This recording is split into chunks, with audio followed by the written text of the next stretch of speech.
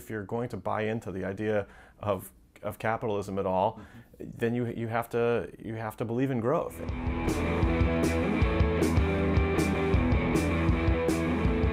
Hi, I'm Nick Gillespie with Reason TV, and today we're talking with Ken Kurson. He's the editor-in-chief of the New York Observer, a role he's filled since 2013. The New York Observer is one of the most vibrant and exciting weekly newspapers in the country. Ken, thanks for talking to us. Thanks for having me here, Nick. Talk a bit about your vision for the New York Observer, and I ask this for two reasons. One is that as a young man living in New Jersey and then later in New York and working, the New York Observer was one of these great alt-weekly papers that defined what was great about New York. It had just rich voices, interesting stories, people complaining and kvetching and arguing on the editorial pages, great pictures by Drew Friedman and the like. So in that way, I want to know what your vision of this paper that was so important to me growing up is, but more importantly, in the alternative media landscape, it reinvigorated, along with the New York Press, it reinvigorated journalism writ large in New York in the 80s and since. How do you see the Observer working in today's world, which is much more dynamic than ever? You just gave like a beautiful preamble for exactly what I see. You called it an alt-weekly, but I think it occupies a different space. There's really nothing like it in the country. Every city has its alt-weekly, but no other city has this sort of alt-weekly for the upper crust, and that's what the New York Observer is. Talk a little bit, but I mean, it's not something like you don't have to make $100,000 a year in order to read it, no. Although I'm sure your advertisers would prefer that, but... Well, a lot of them do, yeah. Luckily. A lot of our readers do, but like I was saying, when I was brand new in New York City, I turned to Jim Windhoff's off-the-record column, just to literally find out who was being hired and fired in the media. This was before the internet. This was when, to figure out, what Random House even was, you had to read the New York Observer. The Observer was the starting point of Sex and the City, that's right. For instance. So, I mean, this is the type of thing that it was trying, and it seemed to be coming out of a kind of new journalism mode where the reporting was top-notch, but it was also highly personal or highly stylized, and a lot of personality. So what is its role now? We live in a city and in a mediascape where there are a few titans. I mean, things like the New York Times are doing well, but everybody knows that's not where the action is. The action is almost any place else. Well, I think people are hungrier than ever for the sort of warm, intimate relationship that readers felt that they had with the New York Observer during the period you're mentioning. So I've kind of doubled down on that. You mentioned Sex and the City. Candance Bushnell, great writer, chronicling her life and those of her friends. And so one of the first things I did when we started was really go on the hunt for another great sex columnist. We found one in Jasmine Loeb. She writes a beautiful column about what sex and romance and intimacy and really lack of intimacy is like in the mid-2000 teens. Right. Richard Kirschenbaum, great voice in our paper, chronicling these incredible weird insecurities of the ultra-rich. Like one of his columns a couple weeks ago was hilarious. It's about how you can barely have a dinner party because this one won't eat gluten and that one doesn't eat meat and this one's a vegan and that one only eats local foods and wants to know where the radishes were grown, etc. And it's not just hilarious. There's a thread running through all of this, which is how hard it is to find your place in New York City. So New York Observer is about trying to make that journey a little bit more. How does that play in the national scene? Because that defines it for New York. And then what do you have aspirations for being a voice? We'll get into your politics and your political background. You worked and wrote with Rudy Giuliani. What are the politics of the New York Observer, and how do they exceed kind of being quarantined within the Hudson River? That's a great question. The politics of the New York Observer are not my personal politics. I come from a political world, and I think there was some nervousness or raised eyebrows when someone who had been a partisan political figure like myself became the editor. But everybody has their personal views, and right. I try really hard to, of course, they inform what I do.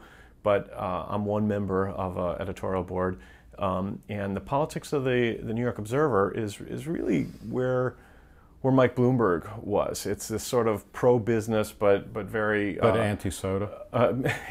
If you would have seen me walking over here, I have a giant soda on my desk at all times in violation of that. So we'll talk about Bloomberg, and Giuliani was like this too. I mean, it's interesting because as he moved into the national scene, he had to, and to his detriment, he tried to fit more and more tightly into a Republican box. But in New York, what was interesting about him is that he was pro-business, but he was also pro-gay rights or marriage equality or whatever.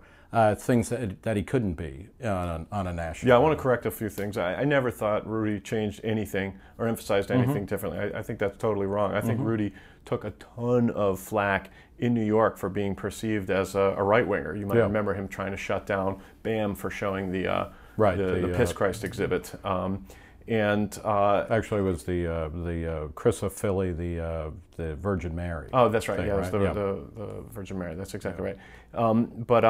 You know, to me, he stayed exactly who he was, and maybe that was a problem for his presidential ambitions. Right. But when he stood on a stage of 11 candidates, each vying to be more right-wing than the next during these, this endless series of Republican debates.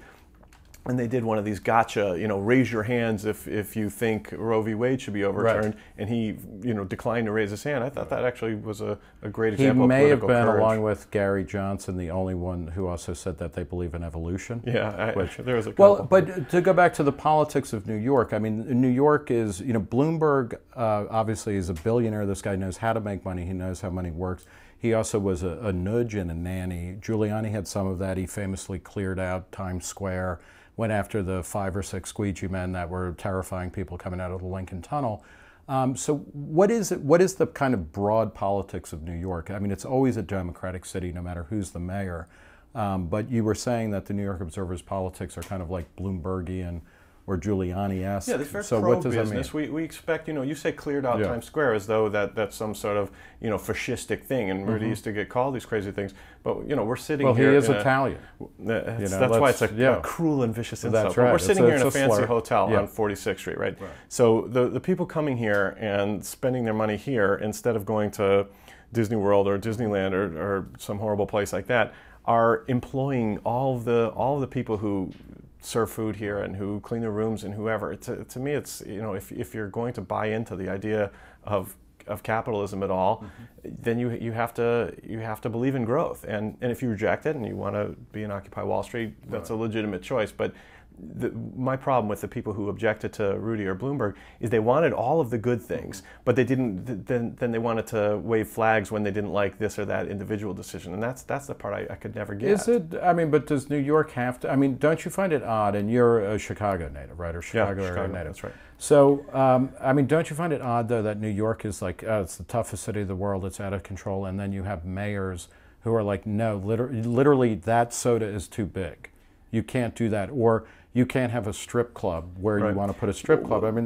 But that stuff gets checked. Mayor Bloomberg's attempt to ban giant sodas, which I totally disagree with. I not only personally love giant sodas. I'm here because I believe in freedom and stuff. You came to New York for the big sodas. I did.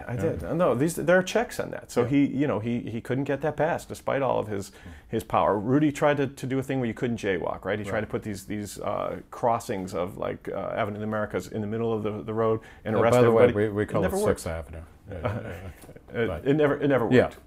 Yeah. So is New York still the capital city of America? Absolutely. No, okay, we'll talk about this. It's not even worth arguing. I was just in San Francisco a couple weeks ago, which is the only other city in the country that I could see myself living in. I adore it. But even as it's on one of these periodic rises, that's a city that's always in either total boom or total bust, and it's in a total boom phase right now.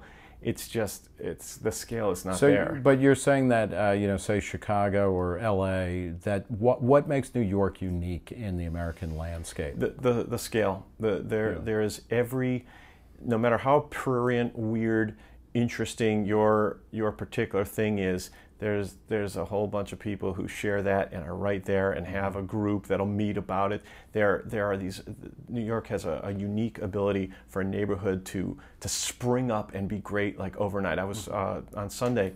I went to someone at the Observer got engaged. I went to her party and got the address. And it's in Fort Greene. 10 years ago, you almost couldn't have gone into that neighborhood. Fort Greene in Brooklyn. Fort Greene in Brooklyn. And now it's this beautiful neighborhood, beautiful people walking on the streets, every kind of race, age, income class. You can't have that. Where I come from in Chicago, the neighborhoods that were horrible 40 years ago are horrible today, and it feels like they always will be, with a couple exceptions around those. So, I mean, you see New York as kind of the paradigm of creative destruction, the positivity of capitalism and a mutation of creative destruction that Joseph Schumpeter talked about. Without getting deep into the economic theory, Yeah. you just see it every day on the streets. You just see innovation, partly because you have to. So what happens? Tight. What chokes that off, though? Because there was a time not so long ago, certainly in the 70s and a chunk of the 80s, where New York was dead, or everybody just agreed, okay, New York was a dying beast that would give off heat for a couple more years, but it was over. What are the necessary ingredients? And this might be something both as the editor of the Observer, but also somebody who worked with, a mayor. I mean, we could spend a lot of time picking over Giuliani's record, but it's, everybody says, like, okay, the city did great under him. Yeah. So what are the rules? Crime is a big factor of it, and it's not for the reasons people always suspect. In 4 years before Rudy became mayor, there was over 2,000 murders a year. When Rudy was done being mayor, it was 600. Mayor Bloomberg got that down to about 450, and it looks like our new mayor is doing a pretty good job, despite a lot of fears and hand-wringing. Right. Over it. That's a huge factor, and it's not because those 1,500 people not murdered between if there's 2,000 versus 500. It's more that the terror that everyone else feels makes them disinvest. So you made and you disinvest not just economically, but kind of psychically, exactly. in all sorts of every possible way. You might send your kids. You're not willing to move from your nice neighborhood in Queens, but when your kid says, "Should I stay here and go to NYU, or should I go to Northwestern?" You send them to Northwestern. Yeah. Or you made a remark when you were introducing me as, Rudy got those 5 squeegee men off it. You're right, it was a very small number, but they had a massive psychological impact on the exact people you want coming here and spending their money. How do you know, you talked, and it's interesting to think about that there are checks on the more autocratic or kind of, bizarre impulses of leaders, even when they're very popular. But when does that go too far? Because we're in the middle of and it's every week, just like there's a new neighborhood coming up, it always seems to be a police scandal, and there's one now. I mean, the police in New York are looking into using excessive violence against a person in custody. How do you strike that balance between creating a safe place with conditions for economic growth and tumult, and then it just becoming too much like Singapore? That's a bigger question than I'm prepared to answer. I mean, my heart hurts for this guy who was selling, or allegedly selling, cigarettes, Lucy's for 50 cents, right. And next thing you know, he's dead. It seems like an overreaction, whatever the facts are. And the police have a very tough job, and I'm very reluctant to criticize them without knowing the facts. I think everyone, police included, would say that was a horrible outcome, especially considering the alleged crime. It's too big of a question to ask me. How do you balance the needs of 8 million people vying for this very small physical space with limits on government power? But I will say, I think New York does a pretty good job, and I just rattled off a couple examples of where executives push it too far. Another one is Mayor Bloomberg. Basically engineered the rewriting of the Constitution, the city charter, for a third term. A lot of people were outraged. Right. It was the key issue in the Democratic primary this time. But I think there's a heck of a lot of people who were pretty glad he did, because when he left office, even with all this wave of anti-Bloomberg sentiment, his popularity rating was about 60%. Talk about de Blasio. I mean, because this is, in a lot of ways, people are like, okay, we've seen this movie before where you bring in a liberal Democrat, or actually in the case of John Lindsay in the late 60s, a liberal Republican, and the city goes to hell in a handbasket. What are you worried about with the de Blasio administration? I'm worried about some of the rhetoric, Nick. I'm not that worried about Mayor de Blasio as a guy. I know him. I've interviewed him. I moderated a debate, which he was like the clear winner, and with very thoughtful, measured responses. We endorsed him. But I am worried about the rhetoric. Did you endorse him in the general election? And is that partly because right. there was nobody else? Well, his opponent happens to be a close friend of mine, so I wouldn't say there was nobody else. But it wasn't just because he was going to win; it was because of the masterful campaign he ran, and I think that tells you something about how someone's going to run things. Coming from the political world, I put a lot of stock in how somebody runs a campaign, I feel like Mayor de Blasio is off to a very good start. With the normal amount of stutter steps, it's a hard job, a complicated job.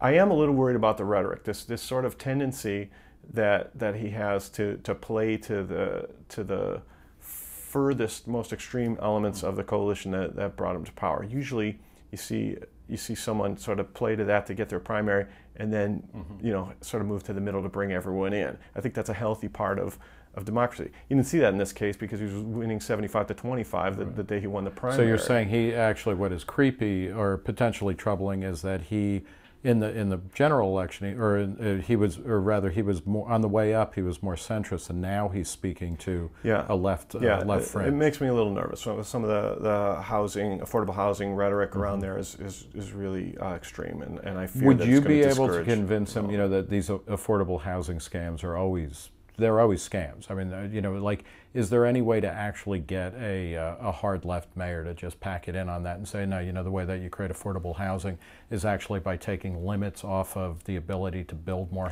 you can never convince people of that. It's unbelievable, Nick. I agree with you 100% that the reason there's no affordable housing is because there's no affordable housing. Yeah. It's not because of the supply is limited. Exactly. And more people you artificially limit the supply, and then naturally you create these people who will never leave their apartment if it's at all affordable, and you have these artificial things hampering it.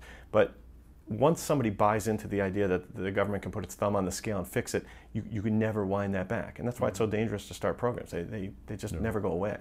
Let's talk a little bit about your career before the Observer, before Giuliani and whatnot. You dropped out of college. You were going to I guess it's a community college because it's named after a city, right? University of Chicago. Yeah, it's a charm school. Yeah, you dropped out of that. You started a band of some renown called Green. You started a magazine also called Green. Tell us a little bit about the band and the milieu you were coming out of. I gotta correct your chronology a little bit, which is that I joined Green, the band, which I did not start. I joined Green, which was already becoming a sort of a local happening right out of high school, and I did that for 4 years before starting college. Then I did go to University of Chicago for a couple years. I think that's how I know you. Why did you drop out? To find my fortune in New York as a writer. I moved to New York City to be with my then girlfriend, now wife, and to take an internship at Harper's Magazine, and become a media guy. And then you started Green Magazine. That's right. I started Green Magazine while I was working at a company called United Feature Syndicate. In fact, the way I knew Peter Kaplan, who was the longtime genius behind the New York Observer, is that United Feature Syndicate used to syndicate columns from the New York Observer, and I was the editor of those columns. So I would meet with Peter and tell him how I was going to chop Hilton Kramer down from 1,500 words to a more palatable Kansas City Star-sized 650 words, which is brutal because every word that Hilton wrote was brilliant. But things like that, or Joe Conason or whoever we were syndicating. So but you have this kind of DIY improvisation element to your career. So you decide not to go to college so you can play in a punk band. You leave the punk band, you go to the University of Chicago, you drop out of that, you come here. The next thing you know, you're advertising, or you're running the New York. Is that Observer. DIY or ADD? Maybe it's we'll call it ADD. But is this the world that we live in now, and is it a better world where everybody is finding their own path, and what is there a through line to what you were doing that makes sense and that somehow reflects larger forces at work in American culture? I think that this unbelievable emphasis on degrees and credentials is absurd. It's one of the craziest things. I actually think it's a scam. When you look at what people do to their lives in terms of debt, it limits their options. The whole reason you go to college is to increase your options, right? So you don't have to work in a factory. You can be an executive. But when you take on this staggering amount of debt that limits your options, it's like you've defeated the purpose. Plus, we've gotten to a situation where the only time how you performed in college ever comes up, if it does at all, is like that first time you walk into a job. Anyone who's had one job never gets asked again how he did in college. So, I got a lot out of college because I started when I was 23 years old instead of 18. But had I gone to college like all of the kids from Glenbrook North who graduated with me in 1986, I wouldn't have learned anything. I was just too immature and too stupid. What do you look at when you're hiring people at the Observer? How do you hire them? Is it based on a resume, or what? I hire people who can write and who have passion. We have all kinds of people at the Observer who, there's a long tradition of people there who are square pegs, right? They don't fit into it, and they go on to great things. This city is an all-star team of former Observer people, whether it's Ben Smith, who started our Politico column and now is the editor-in-chief of Buzzfeed, or a dozen guys at well, and you mentioned Times. Joe Conason, who had a Conason. Massive run in the 80s and 90s. Yeah, and Peter Kaplan himself, who's a lot of people think was the best editor of the last 30 or so years in the city, and really was a huge inspiration and help to me. So do we live in a kind of punkified age? And by that I don't mean that people are wearing razor blades through their cheeks or anything, but the idea of like, you just figure it out. Like if you figure out what you want and then you go do it and make it work. I think that's right, Nick. A lot of people were wondering how I could have taken off virtually 12 years from being a daily paycheck earner in the media and come back to be an editor-in-chief of a respected newspaper. And I told people... Once respected. Formerly respected. Yeah. And I told people, give me a year and tell me if the Observer's doing it. You look at my resume and it doesn't look traditional. That's a very small-minded way to evaluate this stuff. Look at the work I'm going to do, and then make up your mind. Some people love it, I'm glad to say, and some people probably don't. But at least, hopefully, they're evaluating today's New York Observer based on what's now a year and a half of putting this thing out, instead of, well, he worked for this place instead of that place. All right, well, we will leave it there, and we can check you out every day at the New York Observer's website and every week with the New York Observer in the print edition. So that's right. We've been talking with Ken Kurson. He's the editor-in-chief of the New York Observer, one of the great magazine or weekly newspapers in the country. Thanks for talking to Reason TV, Ken. Thanks so much for having me, Nick. I'm Nick Gillespie for Reason TV.